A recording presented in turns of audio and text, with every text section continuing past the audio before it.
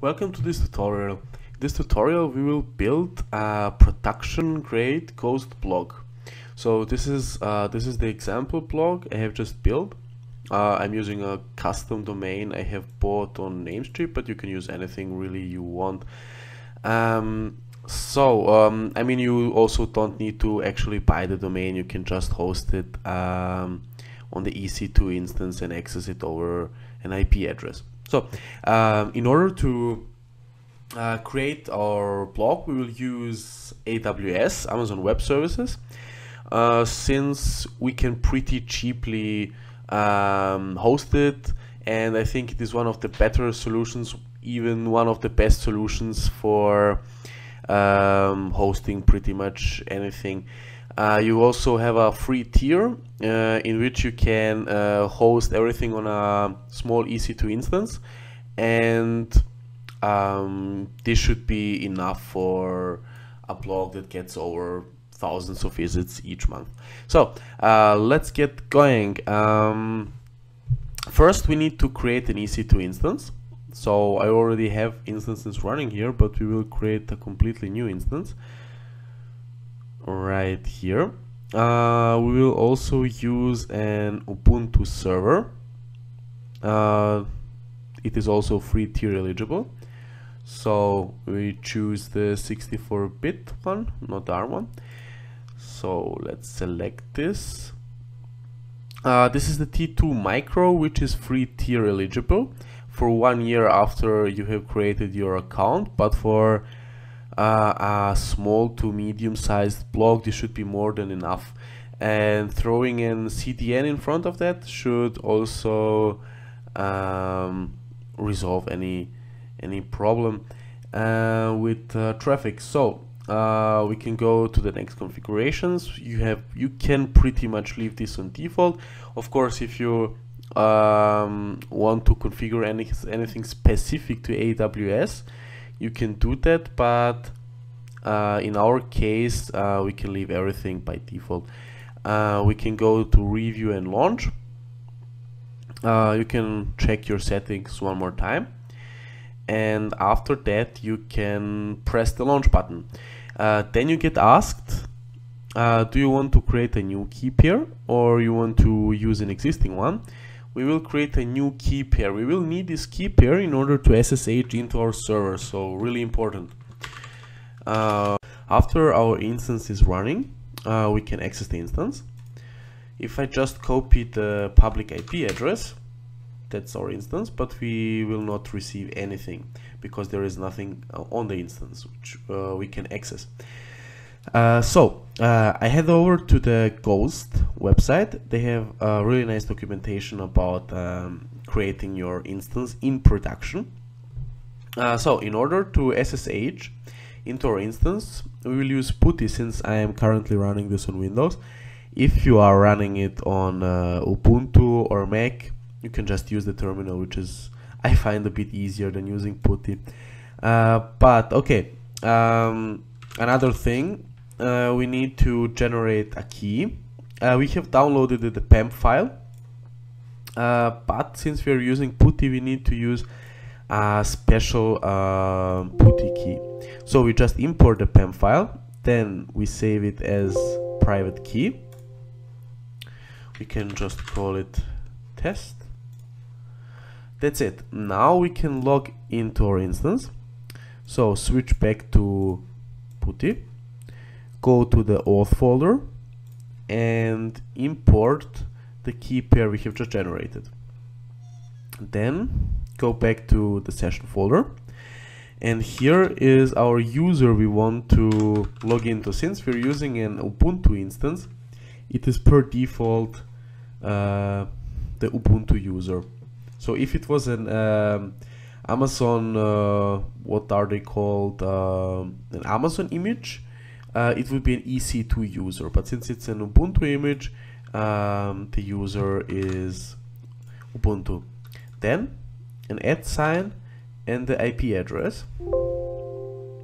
Yes, we want to trust it.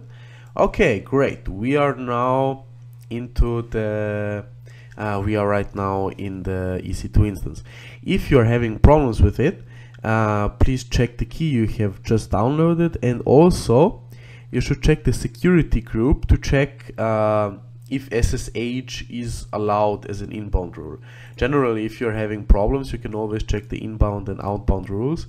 We have an SSH inbound rule, so this means we can SSH, and outbound is all traffic, which is great. Right now, we are just pretty much going to copy those commands. We need to wait till this updates. Fine. Then we will run the next command.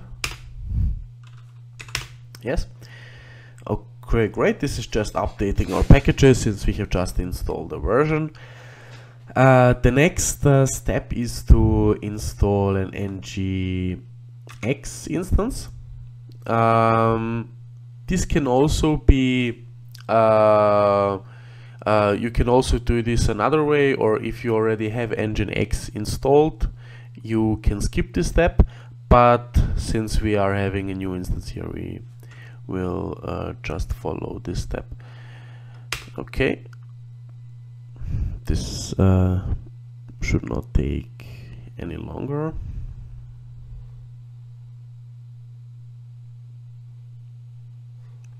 Great. The next step, we are basically just following the guidelines here. Nothing too special to do. The next one is to install a MySQL instance. We can type in a password. Let's type in test. Repeat the password. Type in test again. Great.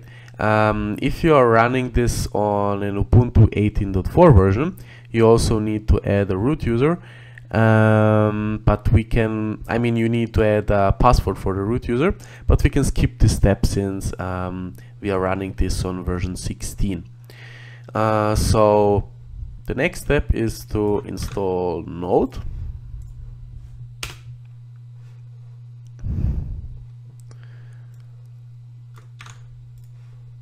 Great, this is running pretty fast.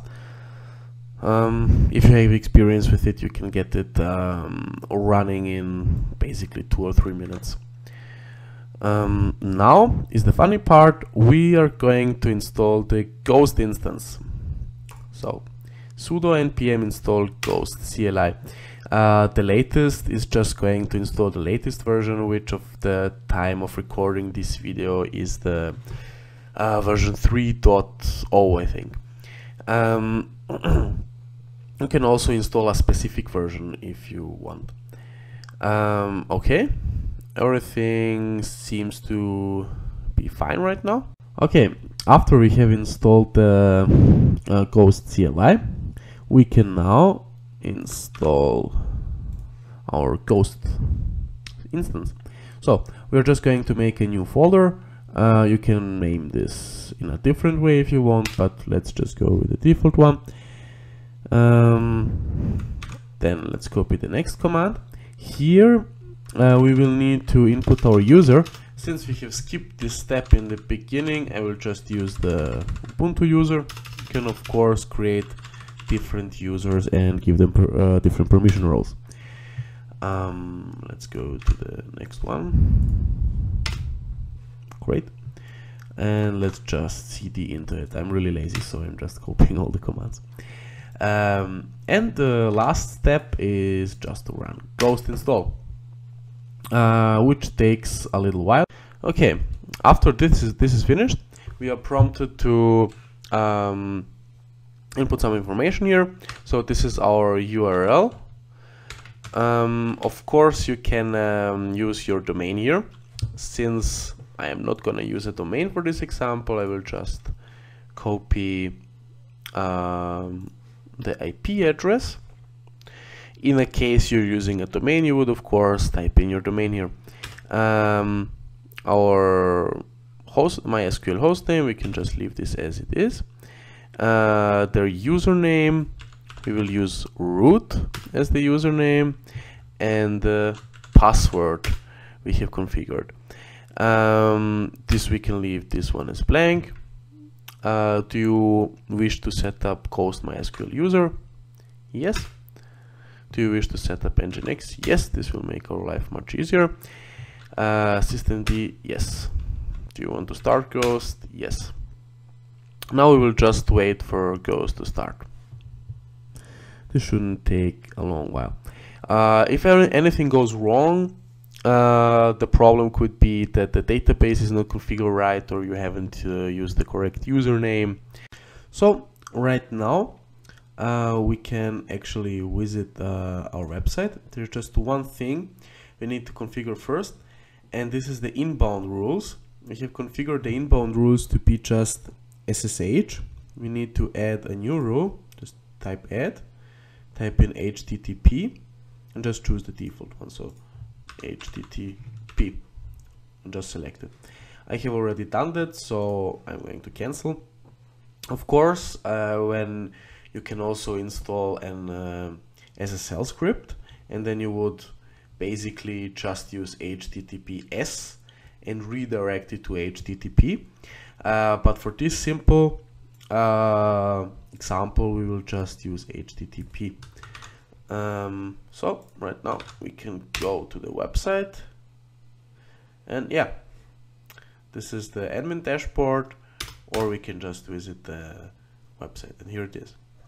So I hope this tutorial was useful, and if you have any other questions or would like me to do another tutorial, for example setting up SSL or any other configurations you would like me to see, please comment down below. Thank you.